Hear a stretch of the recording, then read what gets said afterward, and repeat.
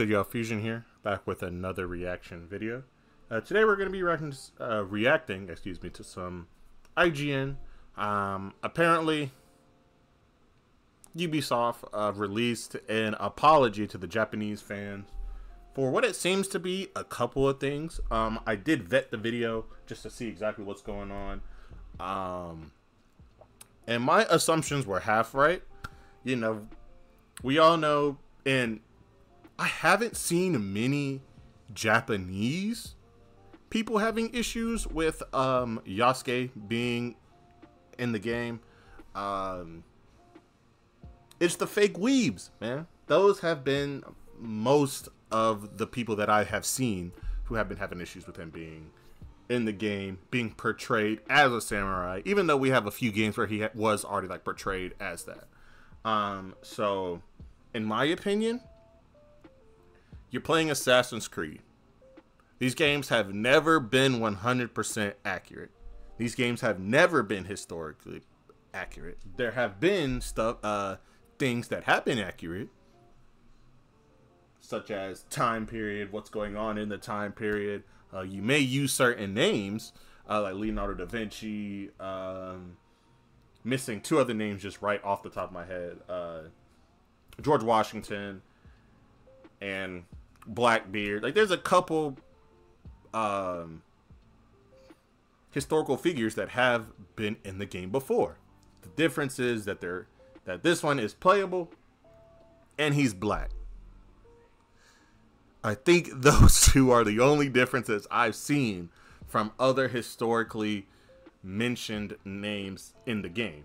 And if that bothers you, then you're a loser. You're a loser. You're an idiot. And I feel bad for you. And yeah, that's just my take on it. Just don't play as him, or just don't buy the game. That's all it should be.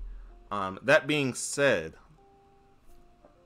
I'm wondering what exactly Ubisoft is apologizing for. Because they did nothing wrong with Yasuke, and for some reason my name, Naoe, I think that's what her name is. But there should be nothing wrong with these two characters. The only problem is what I've seen is there's no Japanese man. That is the biggest issue I've seen. Just reading comments, scrolling through comments, looking on Twitter, TikTok, Instagram. And I'm not saying that is the best way to gauge real life, because we all know what a lot of these comments are. They're bots. They're people just rage baiting. Virgins are in there. So it's just hard to take that shit serious. So I'm finding it interesting that they are apologizing for this. But let's go ahead and see what they got to say here. Yeah. Ubisoft has posted a message on Twitter addressing some of the controversy surrounding Assassin's Creed Shadows, specifically directed toward their Japanese fans. The 4-page post, written in both English and Japanese, explains their stance on historical accuracy and that their Assassin's Creed games are not meant to be a factual representation of history, but, quote, historical fiction. It is the developers' intent that the games, quote, spark curiosity in players who may then do actual research into the real events and time periods. These games have been coming out almost once a year since 2007, and in case the virtual reality genealogical time travel and medieval parkour didn't give it away, they've never exactly strived for 100% historical accuracy. So I just asked, just real quick, has there ever been an issue in Assassin's Creed's, I guess, like, conception of non-historic or not accurate portrayals of certain characters? I've played 90% of the Assassin's Creed games. I've completed 85% of them. And I don't think I've ever seen like a problem with it. I don't think so. Like, the only issues I've seen is glitches, just regular game stuff. Like the games itself, like there's issues with the open world being too boring, or it's just too open of a world. Same animations for certain assassinations, same kill style, just a lot of sameness going on. Of course, like they tried to make some changes with Valhalla, Origin, and Odyssey. Odyssey being the best one in my opinion out of those three. Still solid games. There's way too much content in my opinion, so it is hard to really quantify that. As well as you're not really playing an Assassin's Creed game. Those felt like more watered down Dark Souls-esque type of games. They definitely did remind me a lot of Shadow of War with the RPG elements, picking stuff that works for you, whatever. So that was a step away from the normal like Assassin's Creed gameplay, so I guess that was cool. Then we return back. You get Mirage. That one was alright. And I think this is a very, very important game for the Assassin's Creed franchise. I think there's going to be a lot of people who are not going to play this game just because like they saw a black guy as a playable character. There's going to be a certain amount of people that are not playing the game because there is a woman as the playable character. And then you got the double-decker. They don't want to play as a black man and they don't want to play as a woman. So there's another base of players that are just not playing just because of the main characters that you are picking, which is crazy. That should never be the case. If I had to play as Nathan Drake in 18 different video games, you should be okay with playing as one nigga with some dreads. You should be okay as playing as you should be okay playing as a woman in like 4 video games. You should be all right with that. And if you're not, then just don't buy the fucking video game. I feel like it's that simple. But yeah, so let's go ahead and continue. So, what's this long post in response to? For some context, there were issues surrounding some of the promotional materials used for the game. There was concept art that featured a flag from a Japanese historical reenactment group called Sekigahara Teppotai. The flag was used without the group's permission, and the group has already asked that Ubisoft remove the image from the game's art. While Ubisoft has agreed to stop using the image going forward, it may be too late to remove it from a possibly already printed physical art book for Assassin's Creed Shadows. And that's fair. That's something that makes sense to apologize for. They should have did more research on what was going on exactly with that flag. Hopefully it doesn't cause any issues with the release. And hopefully that's all squared away. Now we're going to go ahead and hold on. Let's go ahead and hear how she explains what the problem is and what they are apologizing for. Let's just go ahead and hear the rhetoric. There is also the apparently controversial decision to include Yasuke in the story. Yasuke, a real figure from Japanese history. It's not because it's Yasuke. It's because it's a black man who is a samurai in this game. She was telling the truth, but she didn't put it on the table. She should have been like, the problem is there is an African samurai, an African playable samurai who may not be a samurai in real life. They could have just called him a retainer. It doesn't matter. He still plays like a samurai, and I think to make everything easier for everybody, it makes sense just to call him the samurai. But that's besides the point. The whole issue is he's black.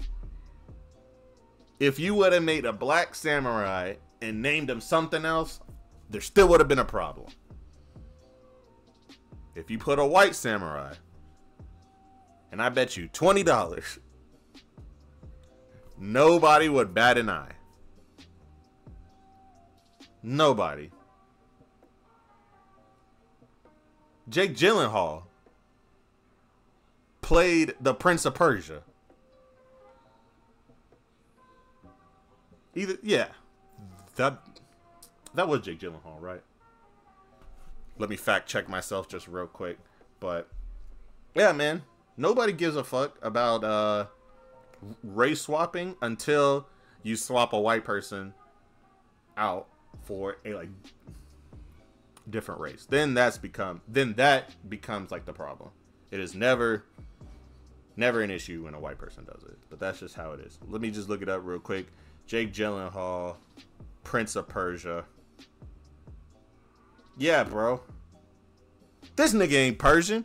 He's a white man. You cannot. Come on, dog.